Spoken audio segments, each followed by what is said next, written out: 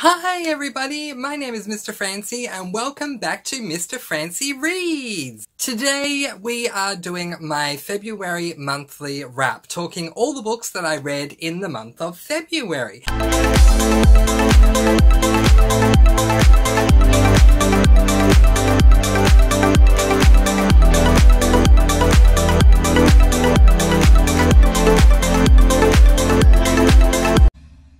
Let's put those monthly stats on the screen for the month of February 2022 in 3, 2, 1, go. For the month of February, I read a total of 11 books comprising of 11 cozy mysteries. Therefore, for my age groups, I read 11 adult books. To my lengths, I read 6 half-tomes and 5 novellas, totaling 2,544 pages. To my star ratings, I had 5 5 stars, 3 4 stars, 2 3 stars, and 1 2 star. So my ratings were really all over the shop, and I'm sure you're wondering why. Well, let's get down to business so I can explain to you why they were all mixed up. The first book that I read in the month of February was this book, Glazed Murder by Jessica Beck. With Suzanne, she owns a donut shop. She has broken up with her partner and decided to open up a donut shop, sell donuts.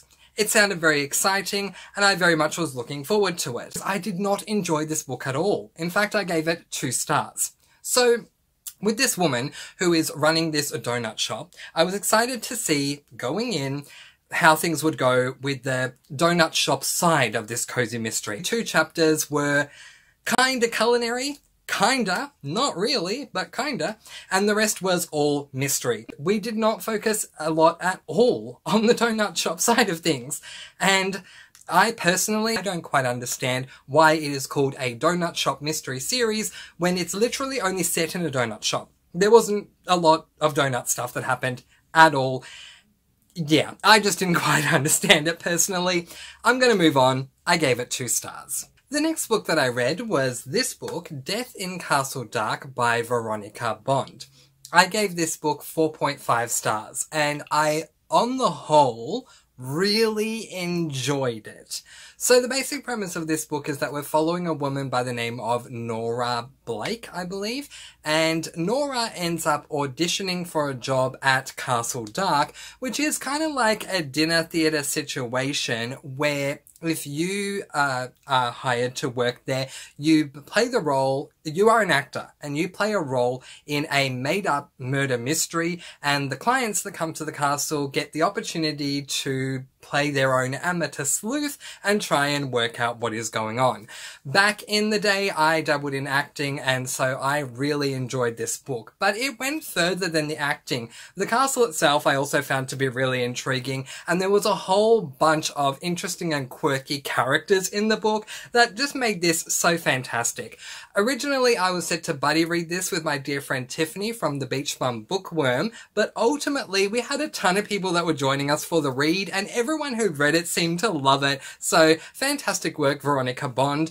That is book 1 in the series, and I cannot wait to read book number 2, 4.5 stars from me. The next book that I read was this book, which is Death by Chocolate Cherry Cheesecake by Sarah Graves. In this book, we are following a woman by the name of Jake Tiptree, whose full name is Jacobea, but she prefers to be referred to by her nickname of Jake. Jake and her business partner, Miss Ellie White, run a business called Moose, which is a chocolate bakery. So another chance at a culinary mystery that had me really excited. While this book did have more culinary moments than Glazed Murder, it still didn't have anywhere near as much as I was hoping it would be, which really did let me down. But something that I can definitely give Sarah Graves is the way that she wraps up a book. Her final climax in this book was so thrilling that it almost bordered on going from being a cozy mystery to a cozy thriller for me. I loved the ending. I was on the edge of my seat all the way through the final climax, and I highly recommend this book. Jake ends up finding someone has been murdered outside of her store when the woman who works next door to her calls her to let her know, and so she and her business partner need to find out who the killer is and all that kind of stuff. On the whole, I thought it was okay. It's interesting. There are some cozies where I love the mystery, but I don't like the cozy side. There are other cozies where I love the cozy side, but I don't like the mystery side. And then there are other cozies where I don't like either. And then there are other cozies where I love both. And I think with this one, I loved the mystery side, as I said, especially culminating in that extremely thrilling final climax. But for me, the cozy side just really didn't do it for me. So that was unfortunate. But yeah, on the whole, I ended up giving this book 4 stars. The next book that I read, therefore, was book number 2 in that same series. Death by Chocolate Malted Milkshake by Sarah Graves. So I did not read this book for my own readathon. I read this as one of the 2 prompts that we originally had for February with the Killing Time with Cozy scavenger hunt. So we needed to find a book that featured a wedding, and this book definitely did. I found out about that thanks to my dear friend Cozy Rowe. So hi Cozy, and thank you so much for helping me out with this one. So this is book number 2 in that same series. It's called Death by Chocolate, and so it continues on with the story of Ellie White and Jake. I enjoyed the first half of this book a lot less than book 1, and that was reflected in my rating. I gave this book 3 stars, but once again, Sarah Graves writes final climaxes so well, and the final climax of this book was better than the final climax in book 1. The next book that I read was this book, which is from one of my favourite series of all time. But first, the title. Premeditated Peppermint by Amanda Flower. I'm holding the book up close because it's a very small book and it's harder to see when it's so far away. And I want you to take in all that beauty because I love the cover. It's gorgeous. Alright, so this is book number 3 in the Amish Candy Shop series. I have read book 1, book 2, and book 2 prior to coming into this one, and I had given both of them 5 stars, which is the maximum you can give.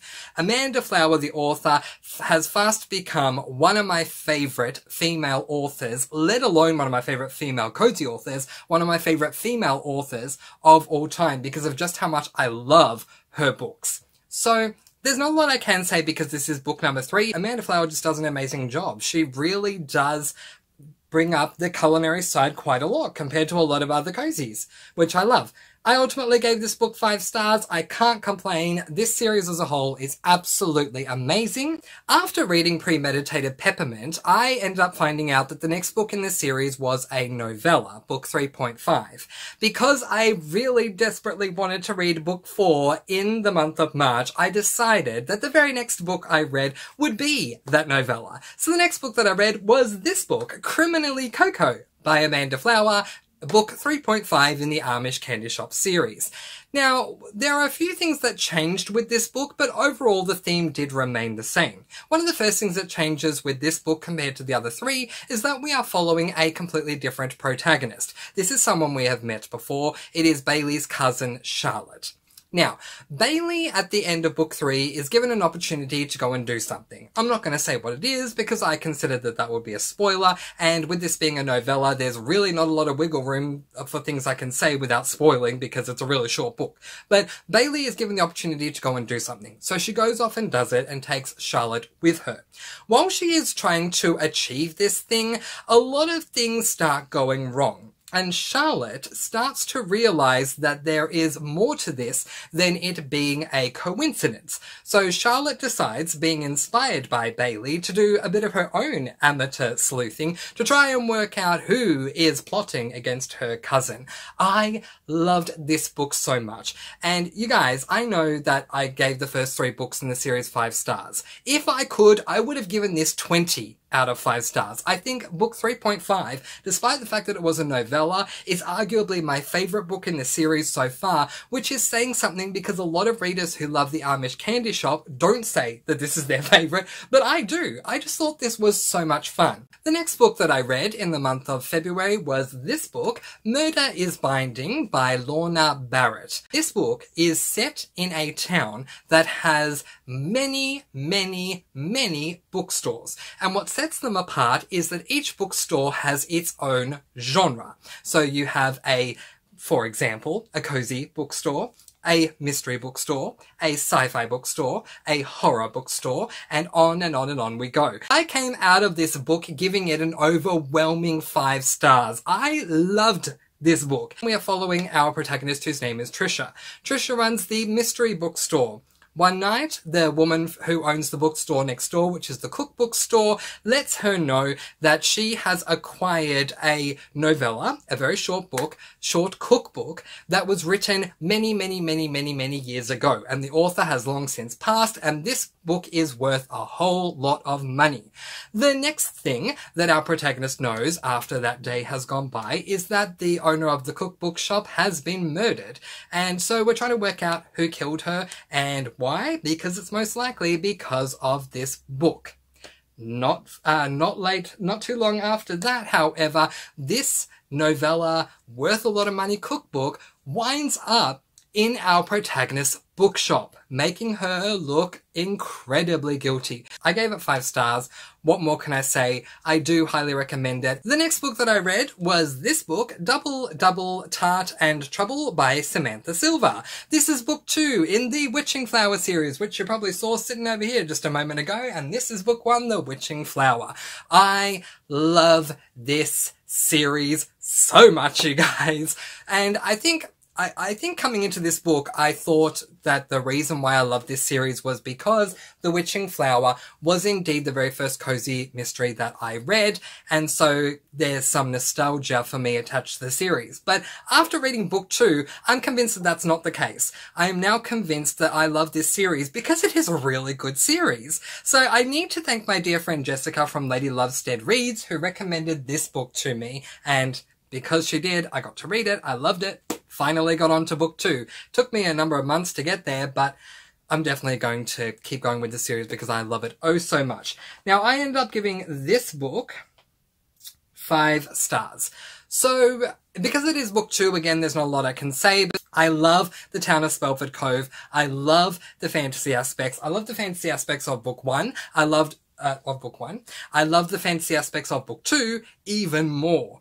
And I also liked the mystery of book 2. I thought the mystery in book 1 was kind of blah, to be honest, but I loved the paranormal and fantasy side of it so much that it got 4 stars. But with the book 2, the fantasy/paranormal side was cranked up a number of years, and I really appreciated that because I wondered how things would go and if there was a fine line that Samantha Silva didn't want to cross. But nay sir, it was absolutely incredible. The Vampire Knitting series by Nancy Warren. Before I began book 1, I found out that there was a novella that came first, book 0.5. So that was the first book I read. And that book is this book called Tangles and Treason, Vampire Knitting Club 0.5. It is a novella, and I gave this book 5 stars. So you can probably tell from the title of the series, The Vampire Knitting Club, that we are following a bunch of bumbling trolls and witches. I'm totally kidding. That we're following vampires. And so therefore, book 0.5, I'm sure it will not surprise you, talks about at least one of the characters and discusses how they went from being human to becoming a vampire.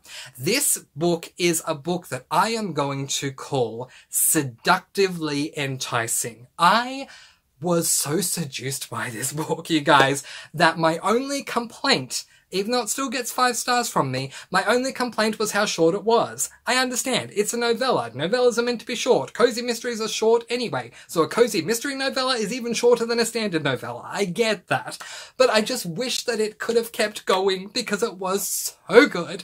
I don't think I've read a better historical vampire book yet.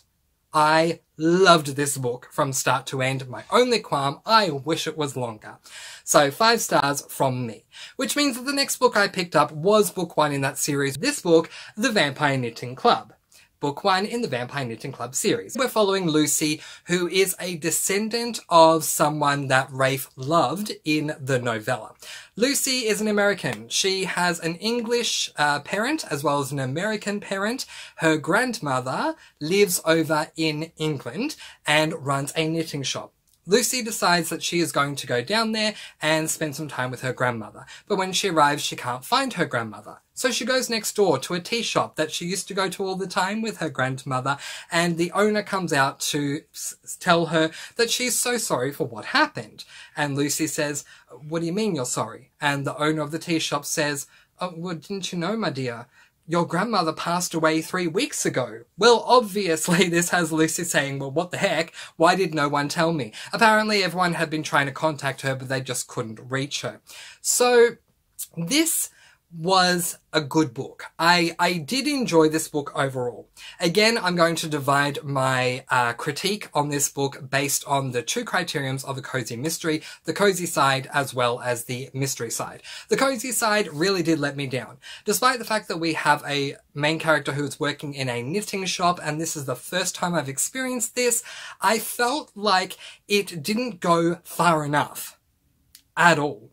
I felt present in the store with her, but I really felt we could have gone a lot further. I think part of the reason for this is because Lucy is not a knitter at all. In fact, she is a self-proclaimed terrible knitter who would never think of going into a career in a knitting store. The only reason that she's in this store, and I forgot to mention this, is because in her grandmother's will, she has bequeathed the store to her granddaughter with the condition that she at least run it for a year before she sells it in the same way that her grandmother did. So the cozy side I just really did not enjoy. But you guys, the vampire side I loved, that I gave this book 3 stars. So the final book that I read in the month of February was this book, A Murderous Macron by Fiona Grace. This book is the second book in the Beachfront Bakery mystery series, and I gave this book 4 stars. Recently, I read book number 1. A Killer Cupcake, and I absolutely loved this book. I don't have this book as a physical copy because physical copies of this book don't exist, which is unfortunate because I would like to have the set, but unfortunately it doesn't look like that's going to happen. Because this is book 2, once again, don't want to spoil. I had some issues with book 2. It didn't completely let me down, but it did let me down on some aspects. And the first one was continuity. Come into book number 2 and really things just are very different, and I don't like when things change up without being able to witness it myself. That annoys me. In saying that, the murder mystery was phenomenal. I absolutely loved it. Alison Sweet as a character is someone that I think I could be best friends with very quickly. She is a never say die type character who is committed to solving a particular murder that occurred. I loved the passion behind Alison wanting to clear her name. The cops end up commandeering her store, which also gives her even more of a driving passion to try and solve this because she wants her store back. And I just really appreciated that. The final climaxes were so good. You guys were so good. Ultimately, I ended up giving this book 4 stars. Those are all the books that I read in the month of February, and that is where I am going to leave it, letting you guys go with peace, blessings, and so much love. And I'll see you again soon. Mwah! Thank you for watching. Be kind, love one another, and sparkle that beautiful energy all throughout the entire world. Until next time, happy reading!